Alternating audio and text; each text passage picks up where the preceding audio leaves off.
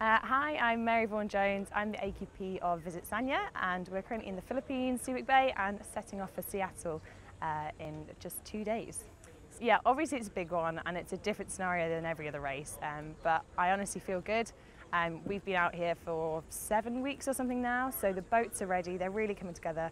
The crew we've been out training with, and I think they're just ready and raring to go, and we're just going to have an excellent race.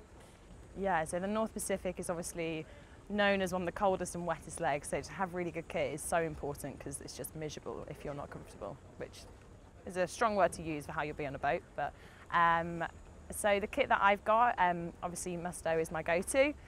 So I go with their 3-layer system, so I've got their thermals, their mid-layer salopettes, and then of course an extra coat because it's very cold there. And then obviously we've got the HPX Fowlies, and I also have the Musto dry suit as well for when it gets really bad weather, but all in all I'm pretty confident I'll stay warm and dry. So obviously back to cross Pacific, big ocean.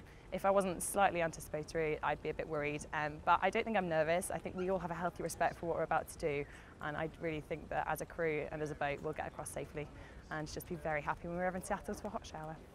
And obviously a big thank you to Musto. They've really supported me in having the right kit and helped me feel prepared to cross the North Pacific.